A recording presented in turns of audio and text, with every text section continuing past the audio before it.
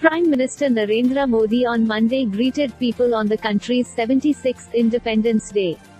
Greetings on this very special Independence Day. Jaya Hind, the Prime Minister said in a tweet. PM Modi is scheduled to hoist the national flag at the ramparts of the Red Fort and address the nation for the 9th consecutive time later in the day. The August 15th ceremony is particularly significant this year as it marks the 75th anniversary of India's independence, with the government launching a host of exercises to add to the verve around the celebration. Read PM Modi to address nation on Independence Day for 9th time straight. Read, US President Joe Biden calls India an indispensable partner on Independence Day.